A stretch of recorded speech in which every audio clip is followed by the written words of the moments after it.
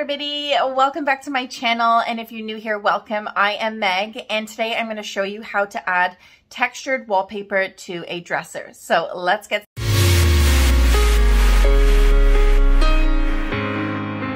okay, so here is the piece that I am going to be working on, and I'm adding 4 looks of texture. Now texture can be anything is what I've learned along doing this makeover. It can look like texture, it can feel like texture, and I added 4 things to this piece. So first of all, I took off the hardware, which is the most important thing to do because you don't want paint underneath your hardware or on top. And I'm going to be replacing the hardware, so those had to come off. Now my first texture is going to be raw wood. Now I enjoy sanding. I know a lot of people don't like sanding, but I like sanding. I know that sounds really weird, but I enjoy sanding. So I used an 80 grit sanding disc for the top and then for the sides as well. And the sides are quite difficult, I find, to remove that old stain, but I just use the edge of my orbital sander just to get inside those grooves. Now my second texture is going to be on the sides, as you will soon see what I'm going to be doing. And I've done this to another piece in one of my other videos. You may have remembered if you saw it, but you'll see in just a bit what I'm going to do.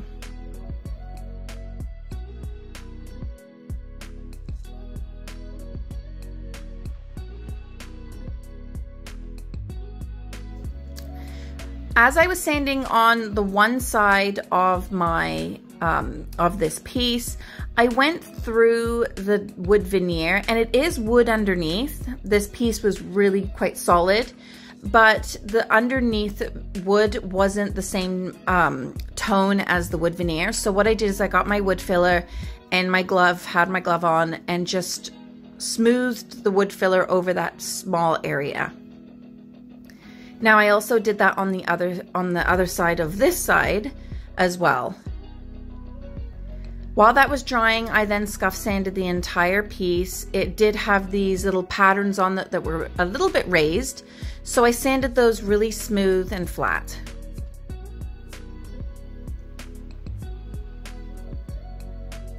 So here is exactly what I was trying to explain earlier is what I'm doing. I'm adding stripes. Now stripes is a texture look, and this is my second texture part on this piece. So I'm just doubling up my tape because I didn't have the wide tape, and I'm just adding 2 pieces to make the stripes wider. On the other side where I put stripes and I had the wood filler, what I did is I put the tape over the wood filler.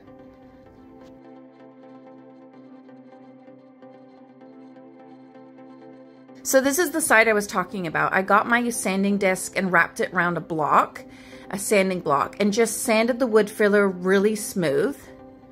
And then I put the tape beside it. So I think I just said that I put the tape on the wood filler.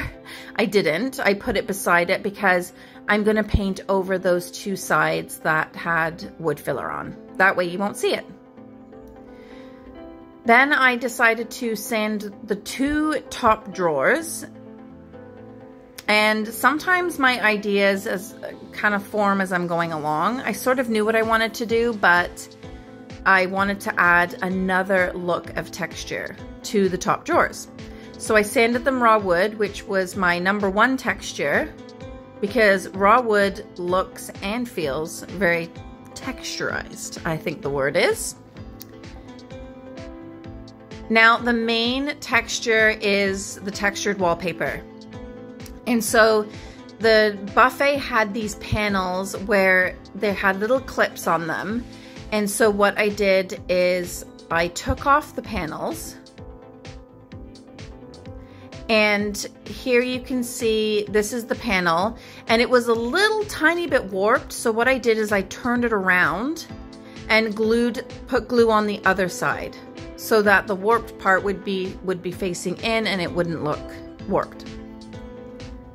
And I'm just using wood glue to apply this textured wallpaper, and this textured wallpaper I got from Lowe's in a really, really big roll. I think they have a couple of designs with the textured wallpaper. You then lay the paper on top of the glue, make sure it's completely smooth.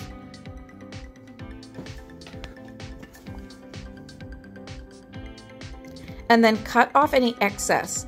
But if you have panels like this, just keep a little bit of paper overlapping so that it can stick out the back just a little bit like this.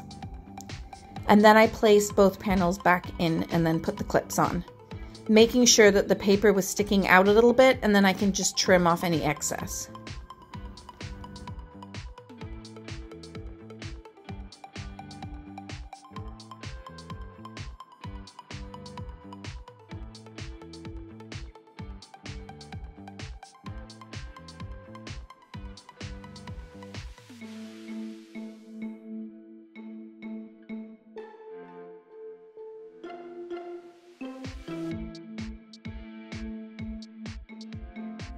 So this is what it looks like so far. I've also taken out the drawers and I wrapped each drawer that's left in with plastic painter's tape. And as you can see here, I also taped the top and I put painter's plastic tape inside as well and in the panels, just so that there wouldn't be any paint or primer inside at all. Now here I am just spraying Gray Bin 123 by Zinsser. It's gray primer. And I'm using my sprayer just to spray that on, and I did 2 coats of the primer. Here I am just straining my paint and getting it ready. This is Cottage Paint, and it's called Juniper, and it's a very light blue, and it's really pretty. So once my primer was done, I sanded where I could, not on the textured wallpaper, with 220 grit sanding paper. I then sprayed the entire piece with the blue paint, and then this is my third, or I should say the fourth, the fourth texture part, which is the stencil. So I used my roller just to roll on the Juniper paint color onto this stencil, onto just the 2 top drawers.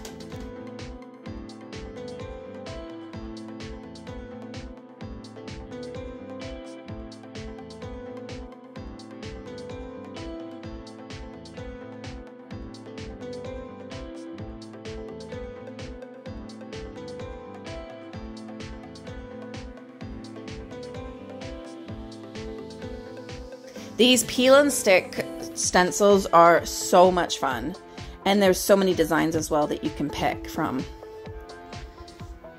So as you can see here, I am now taking off the tape, and you can see that these are beautiful raw wood stripes. So my 4 texture is the stripes, the raw wood, the textured wallpaper, and the stencil. And this is all considered texture. It gives a character, it gives dimension, it gives texture, and I had fun doing this piece and creating all of these elements. So for the top, which I have shown in many of my videos with raw wood, is so that the tannins don't come through orange when you top coat. I like to use beige paint just to give it a wash over the wood so that the paint is in between the wood and the top coat, and that the orange won't come through.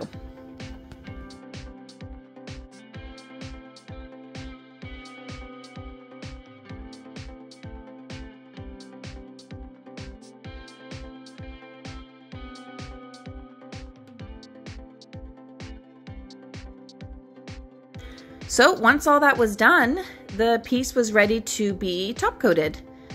And I'm using Country Chic Paint's clear coat.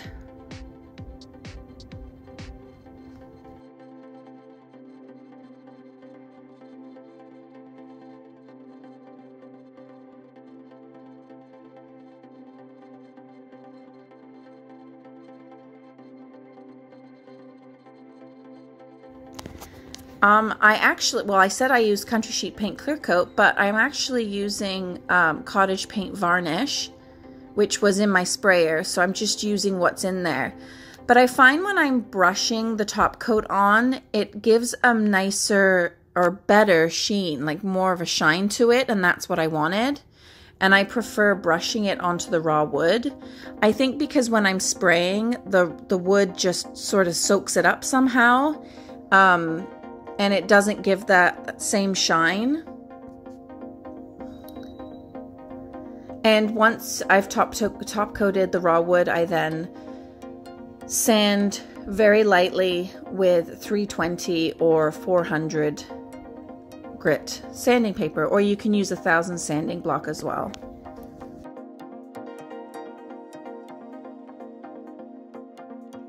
Now it's time to add the hardware, and I actually went quite out of my way to get this hardware because I wasn't able to find it online, and I've used these before, and so they were all out, so I had to go to the store, which is about an hour away, and they are from Lee Valley, and I will put those in my description as well. So here's what it looks like before, and here's what it looks like now. So we've got stripes, textured wallpaper on the panels, and a stencil on the drawers, along with a raw wood top, raw wood drawers, and a raw wood stripes as well. I think this piece turned out absolutely beautiful, and it did sell right away, and the new owner absolutely loves it. Thank you so much for watching. Please subscribe, comment, and like this video, and I will see you all next weekend, Sunday at 3 p.m. Eastern. Take care.